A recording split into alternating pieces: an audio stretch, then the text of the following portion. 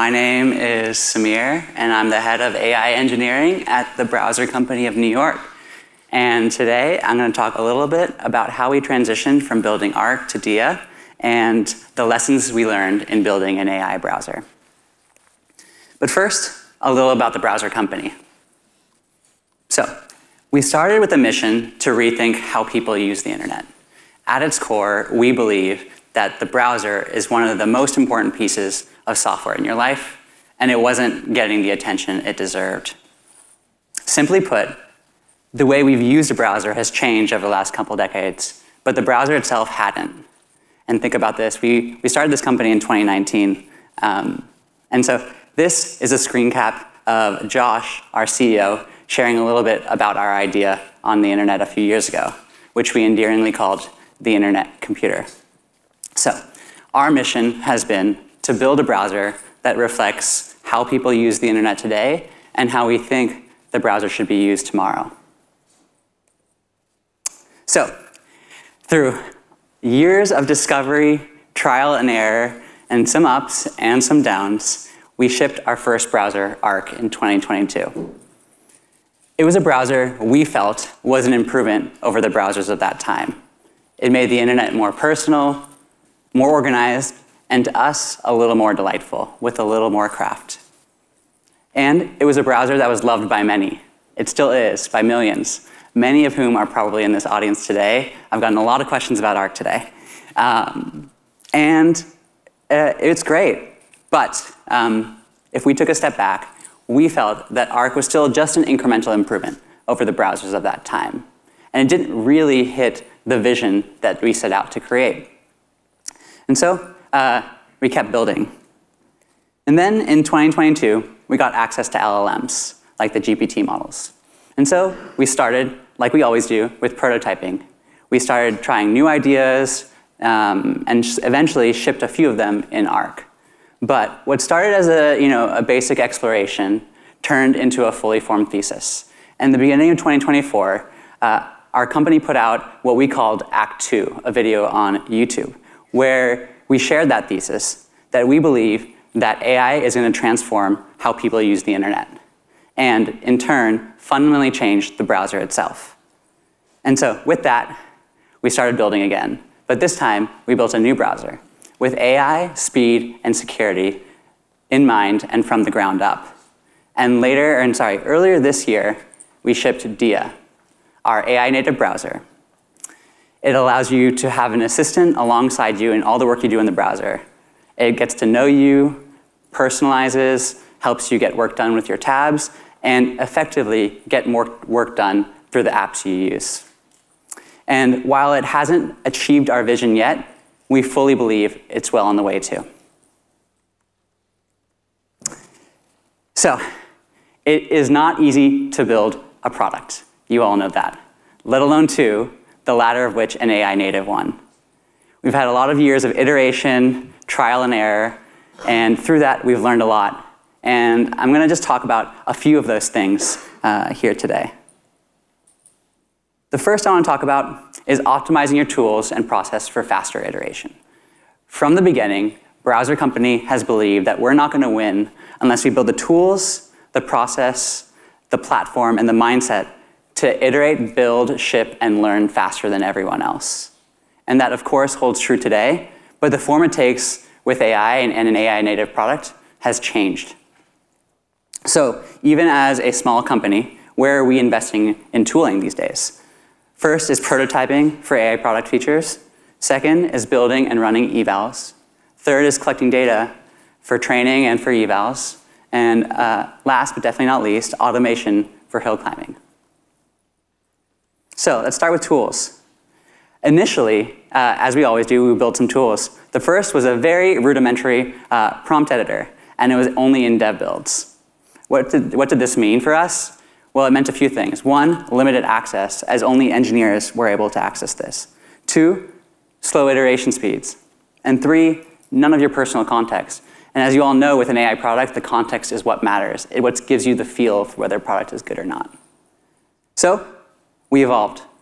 And since then, we built all of our tools into our product, the product that we as a company internally use every day. And that includes the prompts, the tools, the context, the models, every parameter, which has not only allowed us to 10x our speed of ideating, iterating, and refining our products, but it has also widened the number of people who can access and iterate on our products themselves. From our CEO to our newest hire can ideate and create a new product in Dia and also refine an existing one, all with their full context. And this holds true with all of our major product verticals. We have tools for optimizing our memory knowledge graph, which all of us use, and we have tools for creating and iterating on our computer use mechanism. We actually tried tens of different types of computer use strategies before landing on one, before even building it into the product itself.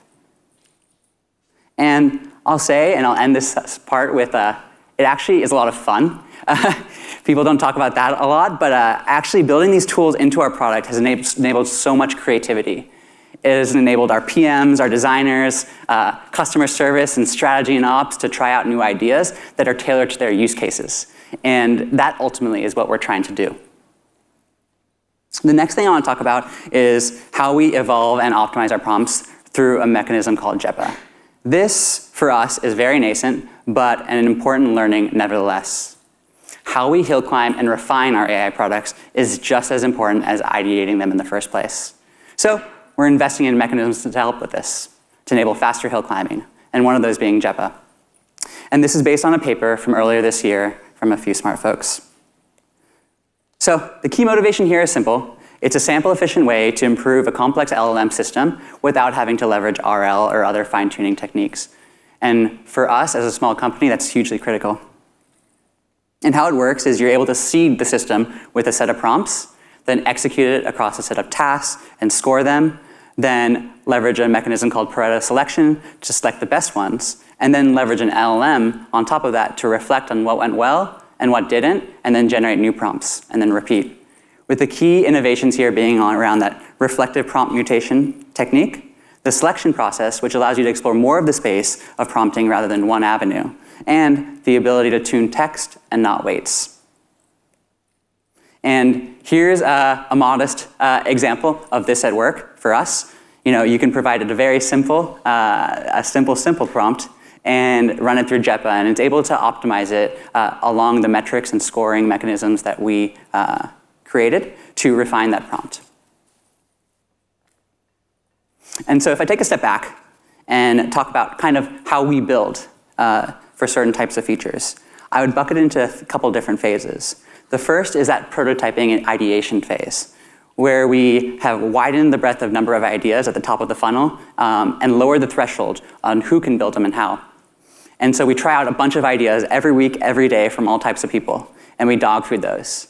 And if we feel like there's actually real utility there, it's solving a real problem for us, and there is a path towards actually hitting the quality threshold that we believe we need to hit, then we'll move on to this next phase, where we collect and refine evals to clarify product requirements, and then hill climb through code, through prompting, and automated techniques like JEPA. And then dog food, as we always do internally, and then ship. And I do want to kind of double down on these phases. The ideation phase is extremely important, just as much as that refinement phase. And our goal is to enable faster ideation and a more efficient path to shipping. Because with all these AI advancements every week, new possibilities are unlocked in Dia. And it's up to us as a browser, as a product, to get as many at-bats with these new ideas and try out as many of them and explore as many of them as possible. At the same time, though, not underestimating the path it takes to ship some of these ideas to productions as a high-quality experience. Next, I want to talk about treating model behavior as a craft and discipline. So, what is model behavior to us? It's the function that defines, evaluates, and ships the desired behavior of models. It's turning principles into product requirements, prompts, and evals, and ultimately shaping the behavior and the personality of our LLM products, and ultimately for us, our Dia assistant. So I'd bucket into a few different areas. First, it's that behavior design, defining the product experience we actually want, the style, the tone, the shape of responses in some cases.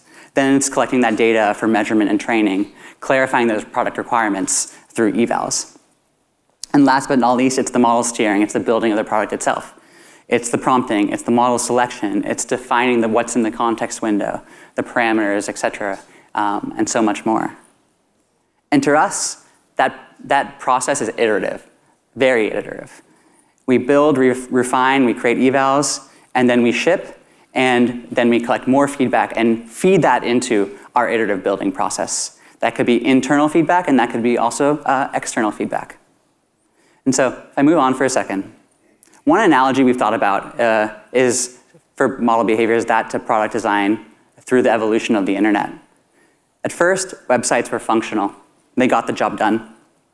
But over time, that evolved. As we tried to achieve more on the internet and technology advanced, product design and the craft of the internet itself grew as well as the complexity. And so what might that be for model behavior? Well, at first, it was functional. We had prompts, we had evals, we had instructions in and output out. Now we frame it through agentic behaviors. It's goal-directed reasoning, the shaping of autonomous tasks, self-correction and learning, and even shaping the personality of the LLM models themselves. And so what might the future hold? I'm excited to see. But what we believe is that we are in the early days of building AI products, and model behavior will continue to evolve and into a specialized and prevalent function of its own, even at product companies. And the last thing I'll leave you with here is that the best people for it might just surprise you. One of my favorite stories about building DIA these last couple of years has been the formation of actually this model behavior team. As I mentioned earlier, engineers were writing the prompts at first. And then we built these prompt tools to enable more people at the company to actually prompt and iterate. And there was a person on our team, on the strategy and ops team, and he actually leveraged these prompt tools one weekend to rewrite all our prompts. And he came in on a Monday morning and dropped a Loom video sharing what he did, how he did it, and why, and a set of prompts. And those prompts alone unlocked a new level of capability and quality and experience in our product. And consequentially, it was the formation of our model behavior team. And so one thing I'd emphasize to you all is to think about who are those people at the company, agnostic of their role, who can help shape your product and help shape and steer the model itself. It might not be an engineer, or it might be. It could also be someone on the strategy and ops team. Next, I want to talk about AI security as an emergent property of product building. And today, I'm going to focus specifically on prompt injections. So what is a prompt injection? Well, it's a prompt attack in which a third party can override the instructions of an LLM to cause harm. That might be data exfiltration, the execution of malicious commands, or ignoring safety rules. And so here's an example in which you give the context of a website to an LLM and instruct it to summarize it. Little did you know that there was a prompt injection hidden in that website's HTML. So instead of actually summarizing the web page, the LLM actually gets directed to open a new website, extracting your personal information and embedding it as get parameters in the website's URL, effectively exfiltrating that data. So, as a browser, prompt injections are extremely crucial for us to prevent. They're critical to prevent. Because browsers sit at the middle of what we can call a lethal trifecta. It has access to your private data, it has exposure to untrusted content, and it has the ability to externally communicate. And for us, that means opening websites, sending emails, scheduling events, etc. So, how do we prevent this? Well, there's some technical strategies we can try. First is wrapping that untrusted context in tags. You can tell the LLM, listen to these instructions around these tags and don't listen to the content around these tags. But this is easily escapable, and quite trivially, an attacker could still leverage a prompt injection on your browser. Well, another solution we could try is separating that data and that instructions. We can assign the operating instructions to a system role, and we can assign a user role for the content of the third party. And even layer on randomly generated tags to wrap that user content to be extra sure that the LLM listens to the instructions and not the content. And while this can help, there are no guarantees. And prompt injections will still happen. So what do we do? Well, it's on us to design a product with that in mind. We have to blend technology approaches and user experience and design into a cohesive story that actually builds them from the ground up and solves it together. So what might that be for a feature in Dia? Well, let's take the autofill tool in Dia. The autofill tool allows you to leverage an LLM with context, memory, and your details to fill forms on the internet. It's extremely powerful, but as you can imagine, it has some vulnerabilities. A prompt injection here could extract your data and put it on a form, and once it's on that form, it's out of your hands. So we try to build with that in mind. In this case, before the form is written to, we actually let the user read and confirm that data in plain text. This doesn't prevent a prompt injection, but it gives the user control, awareness, and trust in what is happening. And this is a framing we carry throughout our product and how we build every single feature. So here are some examples. Scheduling events in Dia, we have a similar confirmation step.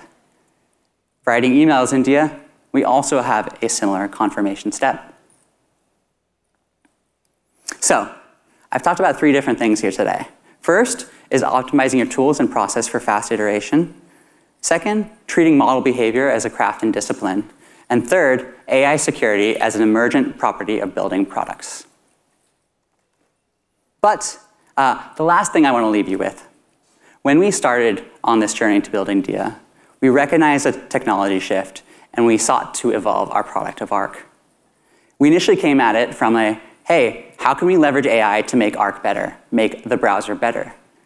But what we quickly learned and adapted to was that it wasn't just a product evolution, it was a company one. And today I shared a glimpse of that, how we build and how it's changed, a team we've literally created around this, and how we think about security for AI products. But really it's so much more, it goes beyond that. It's how we train everyone here, it's how we hire, it's how we communicate, it's how we collaborate, and so much more.